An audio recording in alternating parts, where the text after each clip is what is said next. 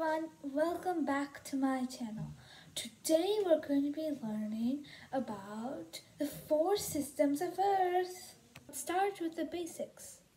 So first of all, like its name suggests, it's four different systems of Earth. What does that mean though? It means that there are four different systems inside the Earth's boundaries, not outside, inside the Earth's boundaries. So, what are the four systems of Earth? They are the geosphere, which is actually also known as the lithosphere, but in this video I'm going to be using geosphere. And so the geosphere, the atmosphere, the hydrosphere, and the biosphere. I made a poster for all of us to look at, which the poster will probably help all of you get a better understanding of the four systems. So let's get started. So here we are at the poster, so take a look around really quickly. Okay, so let's get started. As you can see, the heading of the poster says Earth spheres. Why though? Because I've been calling these spheres the Earth systems. So the thing is that Earth systems and the Earth spheres, they're the same thing. They're trying to depict the same thing. So, what are the four spheres again? I'll remind you that they're the biosphere, the geosphere, the hydrosphere, and the atmosphere. So let's start with the biosphere. The biosphere contains all the living beings on Earth. So you can see right there in that poster, there are some plants and trees, and there are the birds, and there are the deers. So all those count, and even the marine life counts. Alright, let's move on to the hydrosphere. The hydrosphere contains all the water on Earth in all its states.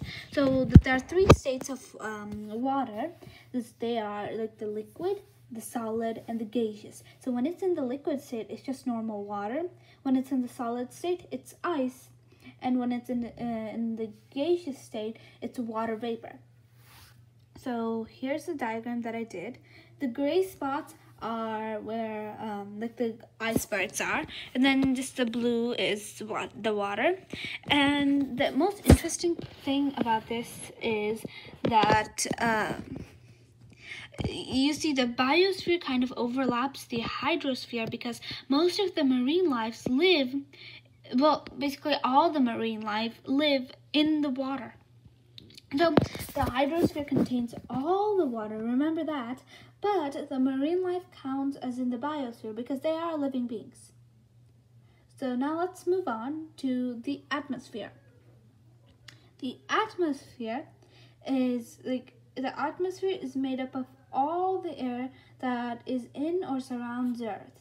So you can see here is the small diagram that I did for the atmosphere. So I just used cotton balls to represent all the gases, different types of gases in our atmosphere. You can see that, for example, there's a nitrogen and there's oxygen too. So I hope you will get that part. Like that, I just gave the example of nitrogen and oxygen, so I couldn't exactly do that. So I just used cotton balls to represent those. Now, the geosphere, we move on. The geosphere contains all the solid land on Earth, all the way to the core. So that's a lot of land.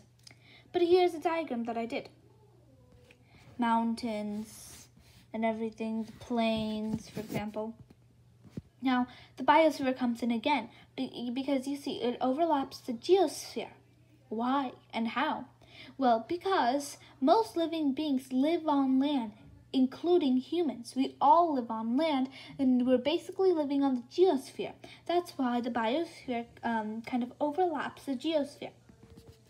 And here is a small diagram that I did for the geosphere, the hydrosphere, the biosphere, and the atmosphere.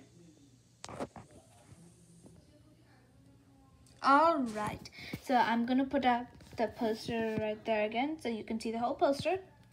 And I really hope this was helpful.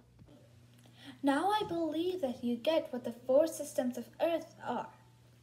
And if you do, I'm really glad. And I hope this video was really helpful for you and you really understood what the four systems or four spheres of Earth are. Make sure to subscribe to my channel and leave a thumbs up, and I will see you in my next video. Bye everyone!